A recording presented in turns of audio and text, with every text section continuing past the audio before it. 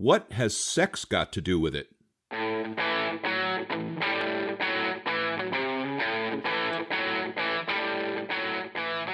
Welcome to The Hub for Important Ideas. I'm Steve James. And I'm Ken Swain. In this episode, we discuss sex and the human body, what our culture prescribes about our bodies to shield us from death anxiety. We're going to play for you an interview we conducted with Dr. Jamie Goldenberg a few years ago. Jamie Lynn Goldenberg, Ph.D., is professor of psychology at the University of South Florida. She has published articles in academic journals on the impact of the awareness of death on human motivation and on examining people's attitudes toward their physical, mortal bodies, women's bodies in particular. She recently published a novel, Finding Jolie. She is also an artist. Here's the interview with Dr. Goldenberg. Jamie Goldenberg, Ph.D., is an experimental social psychologist. She's currently working on the implications of Ernest Becker's ideas for attitudes toward the body, sex, and women. She works from the empirical framework of terror management theory and has published her findings in a number of social psychological journals and book chapters. Dr. Goldenberg, welcome to Perspective. Thank you. Now, Jamie, we also had Jamie Arndt on our show the last time. Right. And he also is a terror management theorist, next generation. So let me ask you, are all terror management theorists named Jamie? There is a Jeff, Tom, and Sheldon. Did they make you change your name to Jamie? No, but there have been suspicions about that. That they're. You're not the first to notice. Oh, okay. Yeah, they at a conference we were at together, we had shared a room, and they were joking about whether we were breeding Jamies. And that was How funny. Yeah, but, all right, so let me ask you. Okay. What, in Becker's terms, is the civilizing process? Well, according to Becker, we're all in this unique existential situation in that we share with other animals instincts aimed at self-preservation, but yet we're different from other animals in that we are more cognitively sophisticated. And among other things, what this does is it renders us aware of the fact that inevitably we're going to die. But rather than be paralyzed with anxiety associated with this, what Becker suggests is that we deal with this threat by clinging to some kind of symbolic cultural worldview in which our own existence can be perceived as meaningful and our own behavior can be perceived as valuable. And so essentially what the civilizing process does is it forces us to change our own animal, natural sense of self-worth for a contrived symbolic one. All right, so our reality is contrived, it's symbolic, but yet we are animals. We have bodies. Right. Why is the body a problem for human beings? Well, if the solution to the fears associated with death are to live our lives on this symbolic, abstract plane, well, then the body threatens the efficacy of these mechanisms. The body reminds us that we're animals nonetheless. And so we can try as hard as we'd like to pretend we're these symbolic creatures, but the body every time reminds us, takes us back to the basics and reminds us that we're just animals. Erich Fromm has a great quote where he says, he asks, why did man not go insane in the face of an existential contradiction between a symbolic self that seems to give him infinite worth in a timeless scheme of things and a body that's worth about 98 cents? So, I think that sums up the situation pretty well. I would say. What is disgust?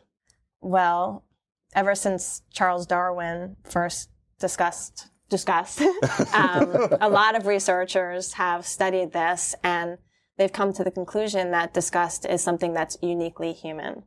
That other animals have similar but not the same type of reactions. They have, distaste to certain foods, and they experience, fear associated with things that are threatening. But in humans, we have this disgust reaction, which is it's an ideological response to something that threatens ourself. So it's not necessarily distasteful, not necessarily dangerous. It's a physiological response. It's a physiological and a psychological. Right. And some researchers, John Haidt and Paul Rosen, are some researchers who do work on disgust. And what they do is they look at, what kind of stimuli people are disgusted by, and they show that, they're very creative experiments, but they ask people their reactions to Fear factor? Eating a sterilized cockroach or drinking soup stirred with a never used fly swatter, or I think they have having sex with a dead chicken, and show that these are things that are not dangerous. They don't even necessarily taste bad. I mean, with the chicken, I don't know. But that people respond with this disgust reaction to it. And so what they've come to the conclusion is that disgust is an ideological response to things that kind of blur the human-animal boundary. And so the body and its functions and its byproducts are the things that people are most disgusted by. So you can see there's universal disgust associated with feces and mucus and blood, especially menstrual blood. But it's kind of interesting that tears are something that we don't share with other animals. And this is probably one of the only body products that we don't find disgusting. Well, that's true. Yeah. So does disgust have a psychological function? Well, what they suggest is that it probably evolved, that originally it did have a function. So it probably evolved out of this distaste associated with certain foods that posed a threat to ourselves, but that it's been kind of co-opted in humans, and that now it's an ideological response. So it's not necessarily that we're disgusted to things that are threatening to us. Well, they are threatening to us. They're threatening to us psychologically. So I guess you could say it's adaptive from that. It's interesting. Yeah, it's threatening to us symbolically. Right. It threatens it threatens ourself. Right. Everyone has to go to the bathroom at some. Well, even the term "go to the bathroom." I mean, you don't take a bath. Right. No. Right. Right. In the bathroom. Go to relieve yourself. I mean, what are the terms? Go sharpen my skates. Yeah, but every single human being has to do it, and yet nobody ever talks about it. Deal with it. In this disgust manner. And Becker talks about the Chaga tribe. Remember where they are? Yes. that they actually wear plugs in their anus so that they can pretend not to defecate. Right. So Okay. that's They probably keep an it- extreme, it's a secret, extreme yes. example. Right. Wow. Right.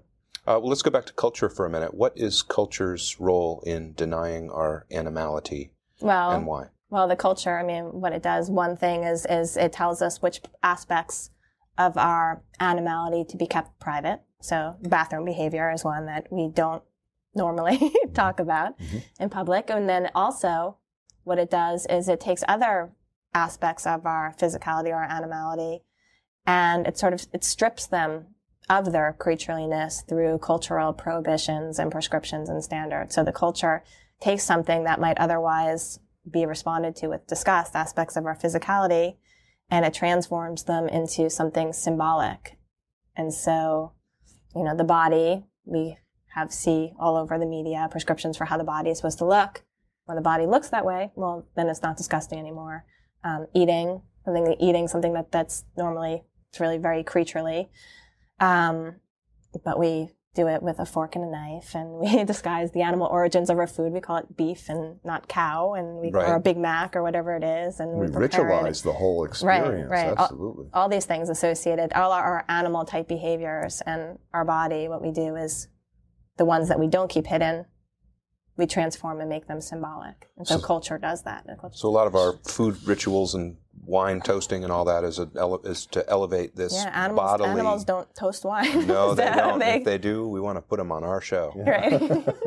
So that brings us to the topic of this show, which is sex, human sexuality. Why is that so regulated in every culture? Right. In different ways, but it always has some sort of rules and strictures. Why is that?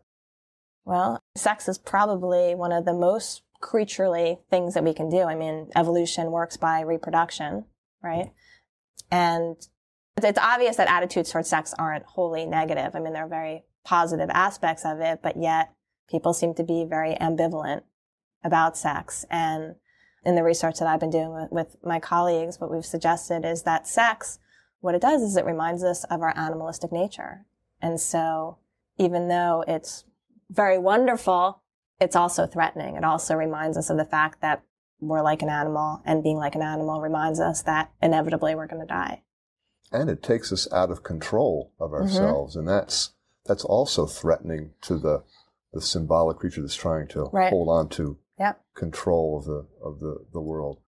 But what about love? How does that play into this perspective on sex? Well, just like we were talking about with what culture does is that takes things that are threatening and makes them not threatening, makes them symbolic. Well, love is probably something that we think of, romantic love, we think of as being uniquely human. And so what it does is elevate sex from an act that the animals do, and it makes it something uniquely human, something beautiful, something special. So you're saying love is actually a construct, a way for us to justify having sex? I mean, I wouldn't go as far as to say that that's the only function. Being a newlywed, that's the only function being of a love. newlywed, recently back from her honeymoon, would you like to tell us that there's no such thing as love? I knew you were going to bring that up. I'm sorry. I didn't know he was going to bring that up. It's inevitable. Okay. No, I mean, I would not argue that the only function of love is to help us defend against the creatureliness of sex, but that I would argue is one function. That's what it does. There's other evolutionary reasons why we would have love and to keep, our pair bonds together.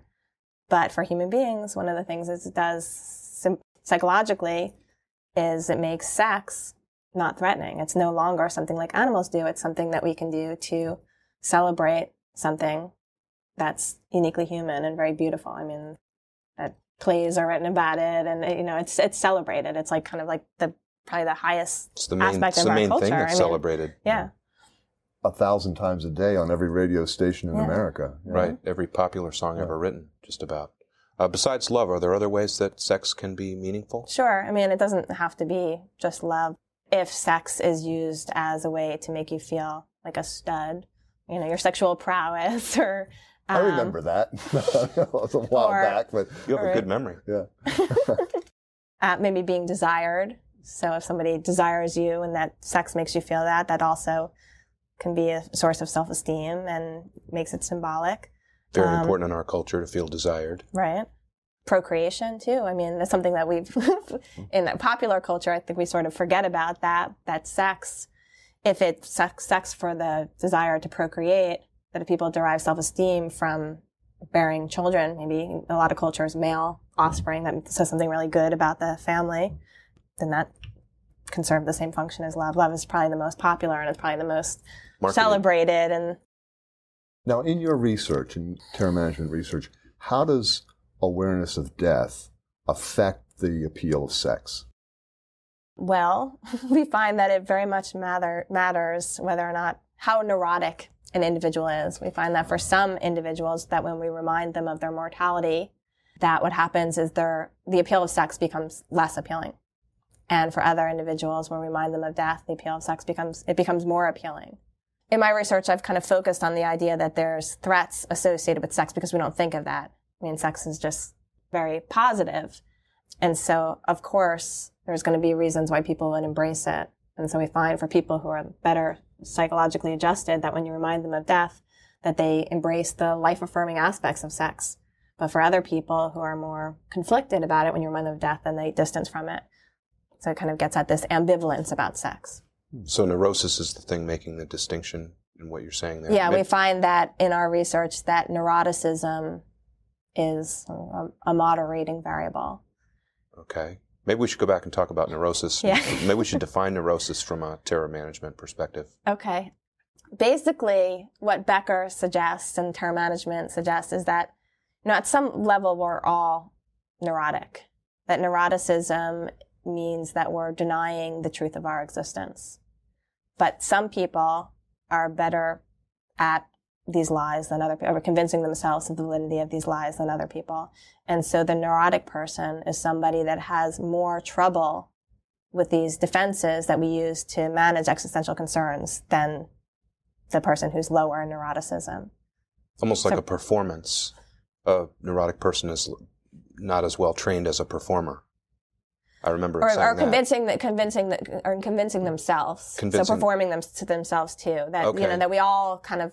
We're all in a drama. We're all in a drama, but the people that are better adjusted, so then the people who are lower in neuroticism are better able to feel like the drama is meaningful. Working for them. So they're comfortable with it. Whereas people who are, and this is, a continuous variable, people who are higher on it are the ones who it's not working as well. So they are more threatened by this. And, we really see neuroticism as a variable to kind of deconstruct this ambivalent relationship that people have with sex, and really to highlight kind of the normal human condition. That it's just more exaggerated in people who are high in neuroticism. So they bring out this ambivalence because they're buffers or their defenses aren't as well in place. So I'm not understanding. So Okay. if you people who are aware of death and are not neurotic, how are they responding to? Well, they are neurotic. Oh, They're less. They're right. I'm sorry. We're all neurotic. They're less neurotic. Less neurotic. So I mean, so it's a question of degree, right? A degree, and so that they're defending. They're still defending, but they're just defending in a way that works better for them. So their defenses are more kind of make them more psychologically secure. So sex is more appealing. In other words, we're talking about people who are more aware of their own death. Well, not necessarily that their defenses against death they don't buffer them as well. So when we remind them of death, they kind of tend to respond in more negative ways. So they're more threatened by other things that are going to remind them of their mortality. Whereas people who are lower neuroticism, so people who are better adjusted, quote, better adjusted, who are just less neurotic, what we find is that when we remind them of death, that they can kind of embrace the physical aspects of sex. So then taking a date to a horror movie is a good idea. It depends who you're dating. It depends who your date is. Right. A less neurotic date. If you're convinced that your date is better well balanced, adjusted, and we have a personality inventory that we've used, which I can provide for your dates if you like. I'm through with dating, but I just theoretically.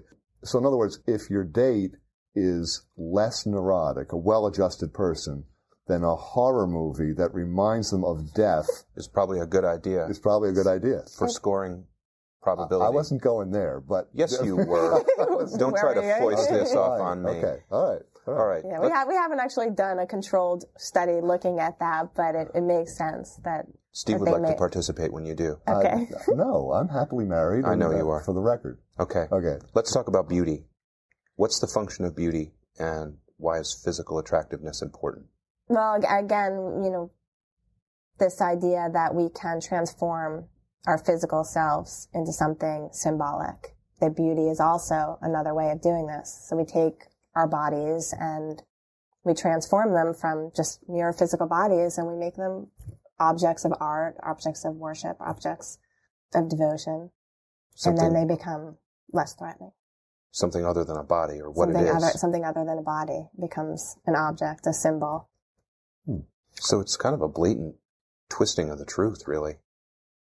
I remember Becker saying, when we render ourselves other than we are, we render ourselves grotesque, or I can't remember what the quote's from. So why, I guess this is why there's so much discrimination then against people who don't fit the cultural norm, who are obese, bald, or too thin, or their faces aren't perfect. Symmetrical. Can you comment on that a little bit? Yeah, I mean, any transgression against some kind of cultural norm or standard, could be responded to with disgust, and people are threatened by that. But it seems that when it's something associated with the physical body, that this is particularly the case, that the cultural rules about the body, how the body should behave, how the body should perform, how the body should look, are so important because the body is something that, is so connected to our animality. So it seems like those types of transgressions are particularly threatening to people. People are particularly likely to respond with hostility towards people who violate those norms. So that's why really we're in a culture where physical appearance is at a premium to the point where people are undergoing pretty painful and risky surgery to maintain not only sex appeal, but just to conform to that look. I mean, it's important for business. It's important, in every aspect of life now. Physical appearance. It's an epidemic. Yeah.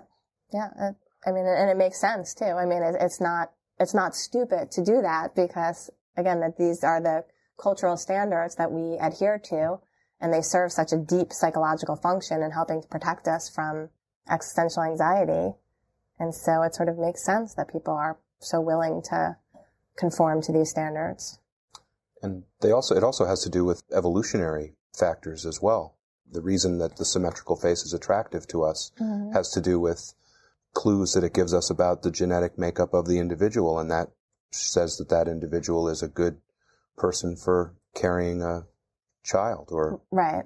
The contents of the standards are probably influenced by evolutionary factors. But then, of course, they become way extreme. So they're, the aspects of physicality that we find attractive aren't always healthy, but rather they probably stem from those perspectives, and then they become more exaggerated. So how would you sum up then the human condition with respect to the role of the body and physical pleasure? How do we find ourselves now in this 21st century? I think that it's paradoxical. The attitude that the body and the body's potential for pleasure are what make us feel most alive. Physicality is being alive, but at the same time, being alive reminds us that inevitably we're going to die. And so on some level, and of course, I mean, again, I'm talking about ambivalence, so it's not just all negative that we're all like just distancing from the body, but on some level, we're threatened by this. It threatens our death denial, and so we distance from it. But yet we're obsessed with sex. It's in every single television show. I mean, I don't think you can watch a TV show without references, every sitcom, every drama, every music video. It's in every media. It's controversial. I mean, we're not obsessed with things that are all good. We're obsessed with things that have some aspects of it that are very appealing, but then have some controversy. And so sex is like that. I mean, sex, of all the aspects of our physicality, like the bathroom, there's some pleasure in that, but sex is so appealing. We're so attracted to it, and yet it poses this threat. And so that makes it more, that makes it so controversial. It wouldn't be so threatening if we weren't so attracted to it. It seems like the strongest opponents to references to sex are conservative religious groups. Is there any basis for that? Have you come across anything like that in your research? What is the relationship between without getting neuroticism into the without getting neuroticism? Well, I mean, you must. It just seems, doesn't it seem that way? That's the... Well, you could look at one of the major functions of religion, I suppose, is death denial. And so if you're going to have a prescription for how to deny our mortality, well, then sex is very threatening to this. And then also, I mean, the control that sex threatens this ability to be wholesome and pure, and that it's an outright threat to a religious worldview. So then, how do we improve our enjoyment of life and our physical being and enjoy more of our physical pleasures? It's a hard question. I mean, I think, well, for one, we see that in our research that not everybody responds to existential concerns by distancing from sex. Some people actually embrace it. And so one critical ingredient seems to be having a meaningful worldview. So having a sense of meaning and a sense of value can help provide the protection that may be necessary in order to be able to embrace the more positive aspects associated with sex in the body. And then, also maybe just being aware of what is it that's so threatening about it. Being aware of this can help us to not be so again, to like make the threatening aspects less critical, and again be able to embrace the more life-affirming positive aspects of sex. So if you've got some other part of your life that's really working and holding you together, then you might be able to have better sex. Sure. Whatever it is to make you more psychologically well-adjusted and have sustained some kind of sense of meaning, then you should be better able to approach the positive aspects. Jamie, thank you very much for a terrific conversation. Our guest has been Dr. Jamie Goldenberg. Thank you for being our guest on Perspective. You've been listening to an interview with Jamie Goldenberg discussing sex, the human body, and their role in our culture. So, Ken, what's your takeaway? Steve, I like what she said about the civilizing process, that we are cognitively sophisticated animals, and we live largely on a symbolic, abstract plane. So our body is a real problem for us because it constantly threatens to remind us of our animality. I don't think most people think of their body as a problem, but in this context, it is. It is. It's a threat. Yeah, it's a threat to our psychological solution to death anxiety. Our bodies remind us that we're animals, and animals die. It's an important idea. It is an important idea, Steve. as we hope most of these ideas are that we're discussing. Yeah. Now we have to talk. Here's an interesting idea, one most people have never discussed. It's a uniquely human quality. It's both an ideological and a physical response. And here's something I'd never thought about. Disgust blurs the boundary between our symbolic and our animal selves. Isn't that an interesting thing to think? Again, an important idea.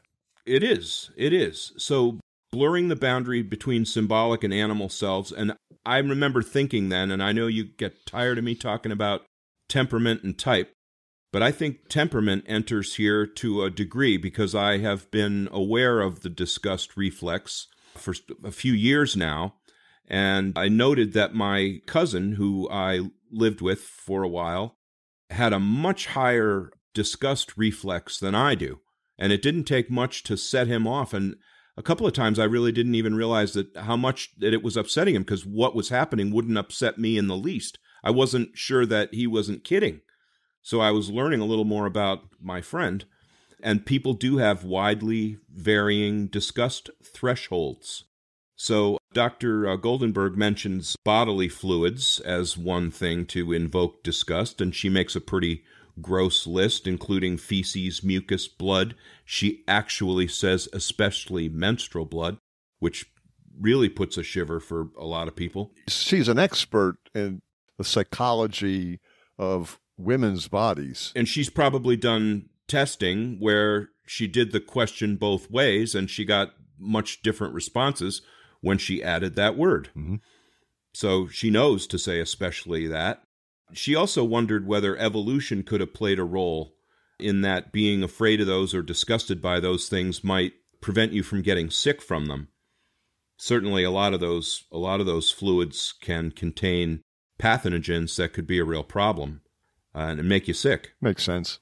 And I thought it was really interesting when she pointed out that there is one human bodily fluid that does not disgust people. Do you remember what it is, Steve? I do, of course, tears. Tears. And the reason is because we're the only animal that cries in sorrow and other emotions like sometimes joy. Are we really? We're the only animal that has Yeah. salty water come out of our eyes? Well, crocodiles do, but not out of sadness. It's some other kind of physical reflex. So that's why when somebody is crying, but you don't really believe them, you say they're crying crocodile tears. Oh, I never knew that. There you go. You'll learn some new stuff You here. learn all kinds of things. Well, anyway, I had never thought of it before, but yes, tears are not gross. No. And they're like the only thing that comes off our body that isn't gross. Yep. Weird, isn't it? So then it was funny that we were talking about how the culture is a mask over a lot of this and how we sort of rename things so that we don't have to keep thinking what it actually is. Oh, yeah. The bathroom is the perfect example that we bring up in the interview with Jamie. Right. But we Bathroom. didn't mention, that we powder our nose in the powder room or store water in the water closet or wash in the washroom and the lavatory or rest in the restroom. I'm not sure what we do in the head, but your imagination can fill that one in. I'm going to be quiet. Can things in the can, do whatever in the john, the latrine, and the crapper. It goes on and on. It's interesting. I never thought of. I knew they were slang, but I never thought about why we needed them. Right. Now, the crapper was named after Thomas Crapper, an English plumber. A little trivia. Yes, here you go. Who invented the ball cock.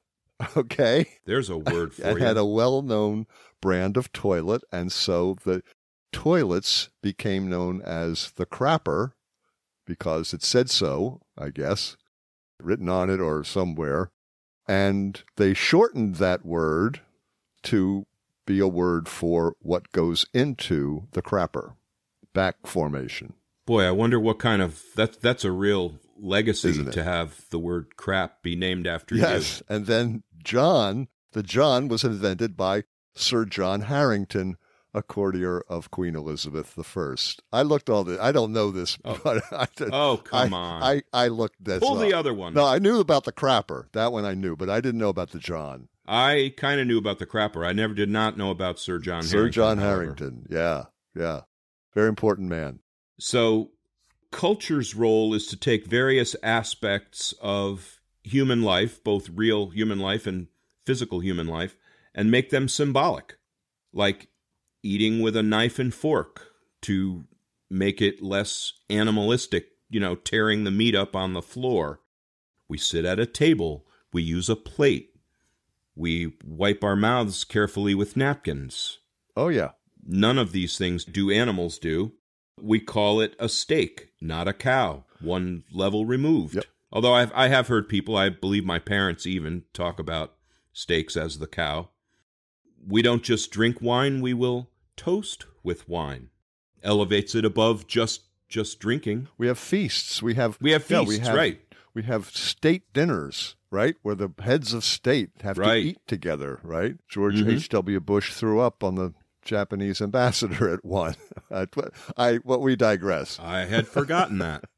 That. He was a human who had a human episode. So that certainly is an event. So as you mentioned, culture tells us what aspects of animality to keep private, like defecating. Others are stripped of their animality and replaced with rituals like dining and toasting with wine. These are cultural constructs. And when people get all bent out of shape because you mentioned the wrong thing, it's like, get over yourself. Everybody on this planet does this. We should be able to talk about it. Yeah. I remember noticing growing up that different families had different degrees to which they would tolerate this kind of discussion. And I think I even observed a correlation between income. And at the top end, you could almost call it snootiness, where someone won't say anything about anything real. But, I had friends, public school brings you in contact with all different kids, and I was very thankful for that. But it was interesting what you could say in one person's house, you absolutely could not say in another person's house. And most stand-up comedy nowadays is about bodily functions of one kind or another. I guess just that's about true. every. It doesn't make it sound just about every single one has to do with farting or dumping or sex or whatever. Yep. Or not doing it or wanting to do it. And it's this endless stream of potty humor and whatever. And if you have a extreme disgust reflex kicking in, I'll bet it's quite off-putting to a lot of people. Some people, yeah, I'm sure. They don't go to those shows. They don't watch it. No. So sex is one of the most animal things, one of the most animal activities that we have. Right. And it was interesting. You pointed out during the interview that we lose control during sex. It's one place where you travel to another galaxy for at least a moment. Yep. If you're lucky. Yep. Those two facts make sex problematic. And like Jamie says, sex is controversial.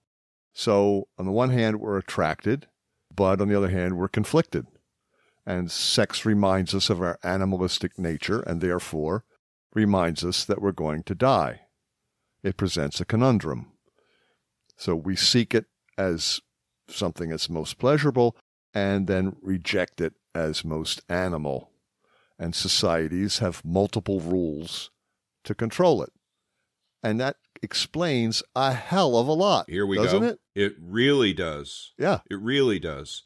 And, I had never thought about it before, but the first time I heard someone use the term forced monogamy or culturally forced monogamy, it sounds very off-putting, like, who would ever do that? But that's exactly what marriage is. That's what marriage is. Right. That's what it is. It's culturally forced monogamy. I mean, except for the Mormons, I guess. Some of that has to do with procreation. Yeah. I think a lot of it does. You had to keep people together so that you'd have somebody to bring the kids up. Well, it's a way for men to know. Historically speaking. Yeah, historically speaking. It's a way for men to know for sure that the offspring is theirs because they know the woman hasn't been out of their sight long enough to go have sex with anybody else. So therefore, you're monogamous. Okay. Yeah. There you go. I mean, monogamy isn't necessarily natural. naturally monogamous. There are many societies where it doesn't happen. So now we're going to talk about love. And I had never thought of this before, this episode. We were talking about sex. Love is a cultural adaptation to make sex less animalistic and more human, more palatable, more lasting, more caring, make it have meaning, something beyond just doing it, as men would say. Love elevates sex. It makes it special. It makes it beautiful. I would say that would be the highest compliment that you could pay to the act of procreation, would be to say that it's beautiful. Yeah, like at the beginning of the show, when we had that play on words, what's sex got to do with it? Obviously playing on the Tina Turner song, What's Love Got to Do with It? Yes, you were. And I'd never thought about that song in that way before either. Right. So there's so many new things here. So love, the cultural construct, also functions to keep pair bonds together. And that was about procreation and making sure somebody was around to bring the kids up. And, which is equally likely, it was an invention of men. Marriage, particularly monogamous marriage, was the invention of men so they could keep track of who was the father of the offspring. Well, that's right, too. The women know who the mother of the offspring is. Right, because she's right there. They don't have to think about it. Right. But the man has to take her word for it.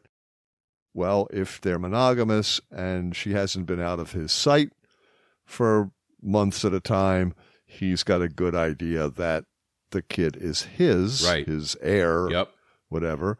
And so in this society, in the agricultural society, not necessarily the hunter-gatherer society of our ancient ancestors, but in this agricultural society, that was extremely important, right, to the men. Right.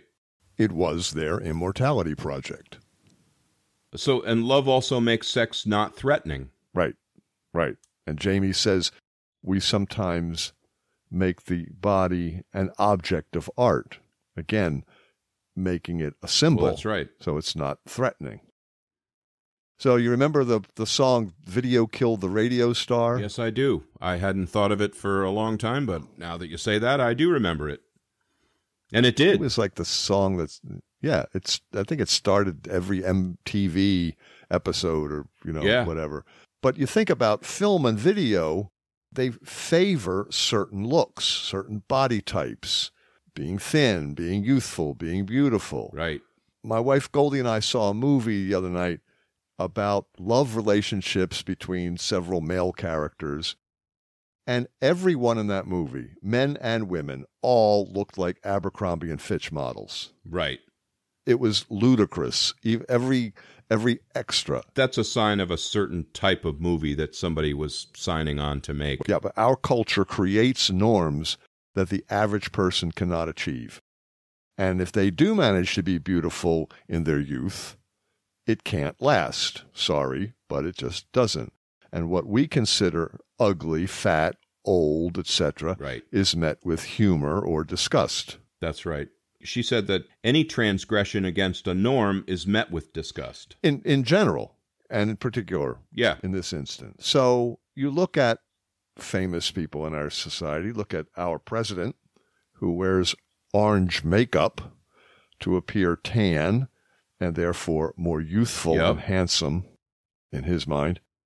And he wears baggy suits with padded shoulders to look thinner. Probably wears a girdle. That's speculation, but it's not me speculating it. And he lies about his height so that his body mass index is not in the obese range. Sure. This is somehow all important to a political figure. Nice. So you can count how many politicians like Nancy Pelosi, Mitt Romney, John Kerry, sure it is, Arnold Schwarzenegger, Sarah Palin, and now Joe Biden have had facelifts, fat injections into their sagging faces, Botox. They all pretend, and their spokespeople all will maintain adamantly that it didn't happen. They're trying to save face. Made a little pun there. Very funny. Very, very punny. Thank you. Our culture wants us to look a certain way but not to admit having plastic surgery for whatever reason. We're supposed to pretend that John Kerry just woke up one day and didn't have wrinkles on his forehead. Look at that. That's right. It's a miracle. It's amazing. Americans spend over $16 billion a year on cosmetic plastic surgery. That's a lot. That's a lot. So Jamie also commented that the major function of religion is death denying, and sex is a problem for religion. Most religions and societies historically have forbidden polygamy. Right, and you can see why. They've got the same interest in it as the family unit, trying to make sure that somebody's there to raise kids, and also, as you said, being able to track lineage. But they want to control it. Yeah. I like the way Jamie ended up. To improve the enjoyment of life, have a meaningful worldview. Have a sense of meaning and value. Isn't that great advice? Love it. That's great. Yep.